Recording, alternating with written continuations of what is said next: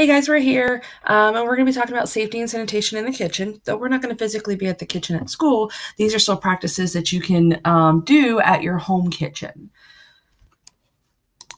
So first we're going to talk about making it safe and keeping it sanitary. So sanitation is a process of maintaining a clean and healthy environment. So that's not just wiping counters down with a damp cloth and calling it a day. With hot soapy water and a cloth, and then afterward using some type of sanitizing spray with it as well. Okay. Sometimes at home you guys will use your own sprays. You guys can make your own sprays that are safe. And at school we have one that we started to use. So foodborne illnesses or illnesses caused by eating contaminated food. If you've ever heard of food poisoning, that's essentially what a foodborne illness is. They can be common if you're not practicing safe food handling skills, and so we're going to figure out how to try to prevent that to the best of our ability. So food safety involves 4 basic steps: clean, separate, cook, and chill. So when we talk about clean, we're talking about keeping our utensils and work area clean, paying attention to personal cleanliness, making sure that you're washing your hands for at least 20 seconds, making sure that if you work outside or work with chemicals that tend to want to stick into like your nail beds, that you're scrubbing that and getting those out as well. You want to wash hands with warm water and soap, especially after touching raw meat in your face or eggs. Don't touch food with your hands if you can avoid it. Do not lick fingers or cooking utensils. If you want to taste test your food, you can do it in a couple of different ways. You can get a spoon, taste test it, make sure you don't burn yourself, and there's no raw ingredients in it, which could potentially give you a foodborne illness. And then you can go and actually wash that utensil to use it again. If you don't want to keep washing the same thing over and over and over again, you can always get disposable. Just keep in mind you're adding to the landfills. So wash dishes with warm soapy water, and then make sure that we wash fruits and vegetables under running water. You want to get off any dirt or anything that's been able to kind of hide out in there during the processing from the farm to the kitchen table. So talk about separate, we talk about keeping raw foods away from our cooked foods. So that's if you had, you steamed a bunch of vegetables and you put them in the fridge for some reason, maybe you're going to use them for later on. You want to make sure that you don't place those near raw meat or underneath raw meat on the shelves in case the juices were to leak down and do what we call cross-contamination. You want to use separate cutting boards for animal products and produce, or you can wash the board after animal products have been used. Your safest bet, though, is to go ahead and use 2 separate boards that you label and know for a fact one is for animal products only, one is for produce only, and you keep that routine up.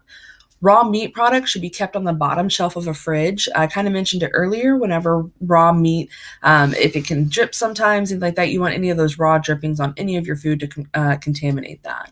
And then produce should be kept on the first or second shelf in the fridge to avoid cross-contamination. When we're talking about cook, we know that bacteria is killed by high heat.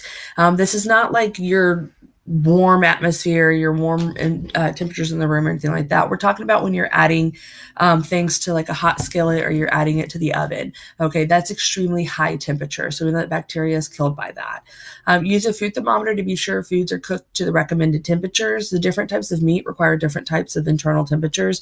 Most are anywhere from 155 to about 165.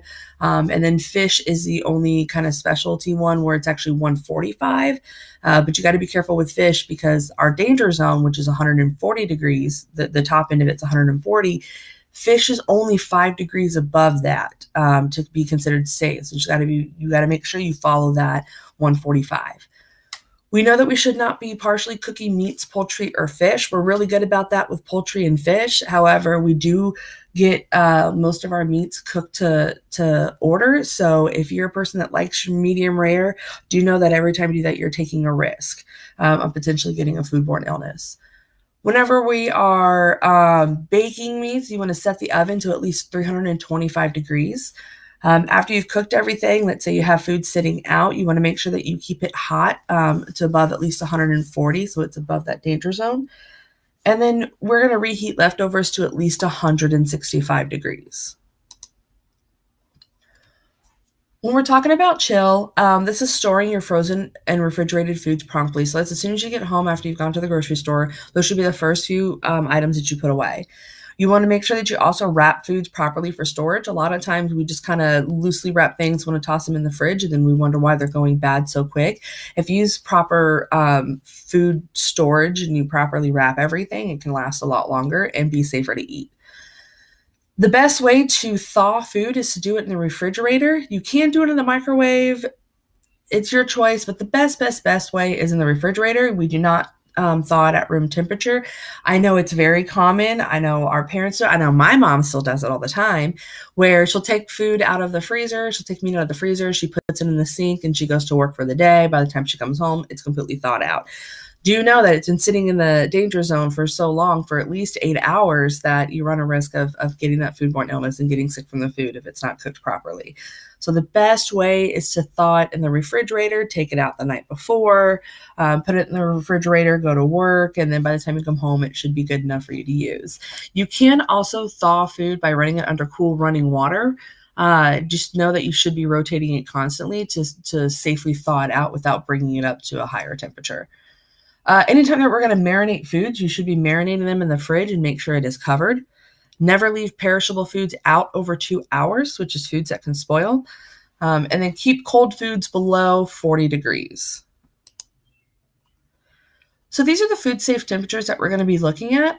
We know that 0 degrees to 32 degrees Fahrenheit freezes, excuse me, the freezing temperatures pauses the growth of bacteria.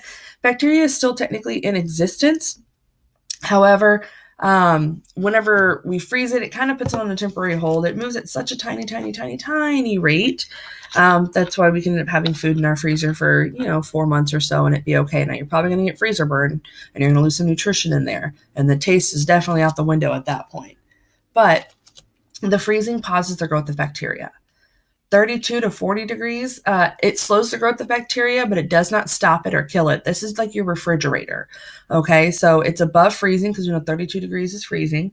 So it's going to slow the growth of bacteria. So this is why you can put food in the refrigerator, and if it's in there for too long, you'll start seeing mold and other bacteria growing on it.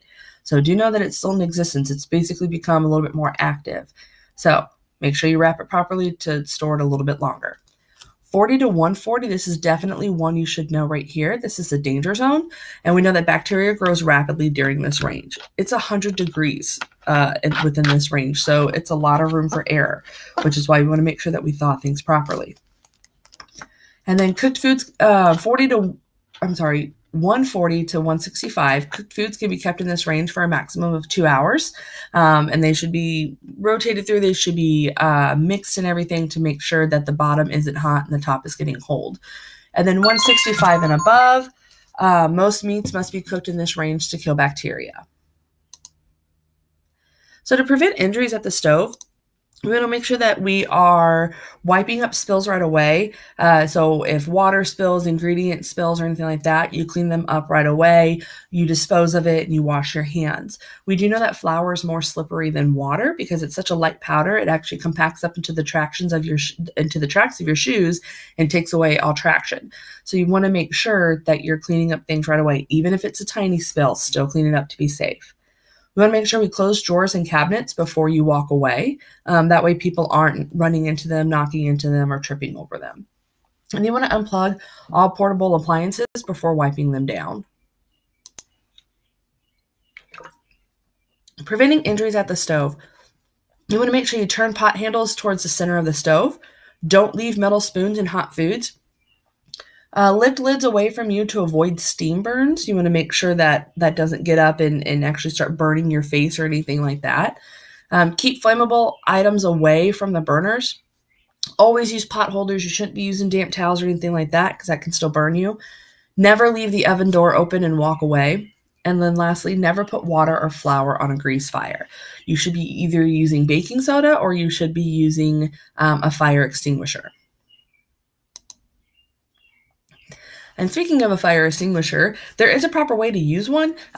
We have 2 of them located in the school in the kitchen. There's a big, large silver one, and there's a small little red one that looks like this. They all have a dial on it, much like you see right here. The green is basically saying that this extinguisher is still good to go. They are checked at least once a year by the fire marshal to make sure that they are in proper working order.